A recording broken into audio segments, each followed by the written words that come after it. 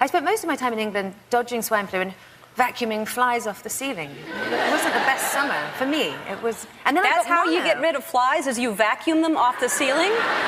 Well, I didn't. Blowing didn't work. That's a lot of flies that you're vacuuming flies. No, it was like a wall of flies, little tiny, like little gnats or things? Like green flies. Green flies? Yeah. Do you call you aphids? I know what aphids are, Okay, but aren't good. they kind of like white powdery things that are on plants? Oh, they're little green things that go on roses. Anyway, they came to my house and hung out a whole bunch. This is my favorite interview ever.